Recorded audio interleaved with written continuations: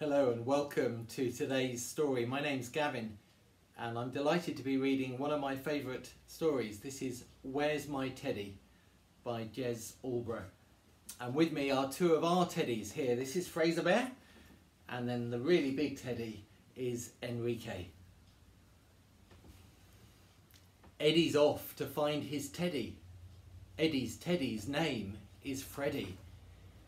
He lost him in the woods somewhere. It's dark and horrible in there. Help, said Eddie. I'm scared already.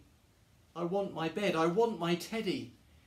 He tiptoed on and on until something made him stop quite still. Look out, he thought.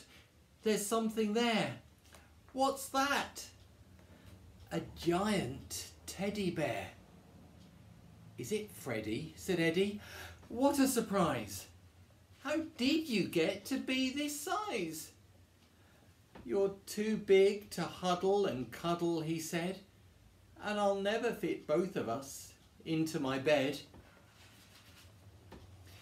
Then out of the darkness, clearer and clearer, the sound of a sobbing came nearer and nearer. Soon the whole wood could hear the voice bawl, How did you get to be tiddly and small? You're too small to huddle and cuddle, it said, and you'll only get lost in my giant-sized bed. It was a gigantic bear and a tiddly teddy stomping towards the giant teddy and Eddie.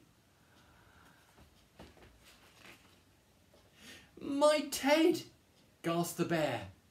A bear! Screamed Eddie. A boy! Yelled the bear. My teddy! See, he's dropped it down. My teddy! Cried Eddie. And then they ran and they ran through the dark woods back to their homes as fast as they could. All the way back to their snuggly beds, where they huddled and cuddled their own little Teds.